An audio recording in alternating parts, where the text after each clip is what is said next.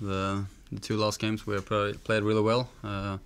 Last game against Dundee away, I think we played the first half especially was really good. So we're happy. Of course, I think we are the better club, the better team, and of course we know that it's a lot of pressure on us, but it's football, and of course Hibs want to win the game as well. So it's going to be tough, but absolutely we are the favorites. Not guaranteed.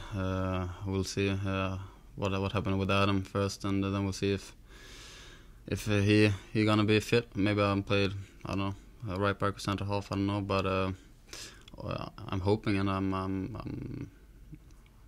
can just hope that I'm gonna play. Yeah, of course we're gonna go in the vacation and the holidays to be a winner.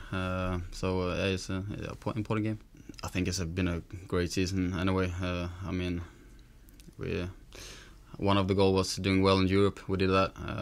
Another was winning the league. We haven't done that. So I think our season been really great. But if we're gonna manage to take the double now, it's gonna be really great. I mean, we're really young players, so of course one more year we're gonna be one more year experience as well. And next season, of course, we wanna do it well in Europe. We're not one with the team that made one good year and then never play good in Europe again. So it's gonna be a really tough year for us next season. But let's just focus now on this season, and then we can start to talk about next season. I mean, 50 games is a lot, and it's gonna be same next year.